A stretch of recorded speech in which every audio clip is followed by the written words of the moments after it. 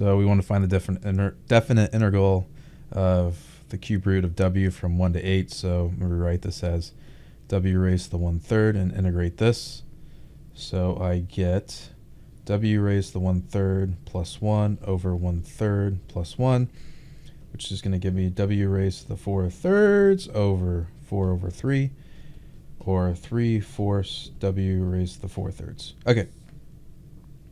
And then integrate this from 1 to 8. So ultimately what I'm going to end up with is 3 over 4, 8 raised to the 4/3 minus 3/4. You could actually pull out the coefficient, but that's fine. You know what? That's what I'm going to do. Because it's a common factor, just factor it out.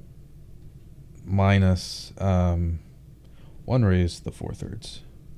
Okay, so I'm going to take the cube root of 8 first and then raise that to the 4th. So that's going to be 2 raised to the 4th, which is 16 minus 1. So I get 3/4 of 15.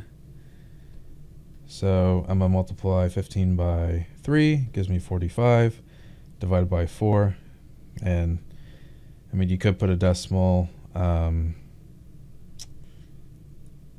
The decimal would be 12 something, I don't know. But okay, so 45 over 4 is the final solution to the definite integral of the cube root of w from 1 to 8. All right, I hope this helped. Thanks for watching. Have a great day.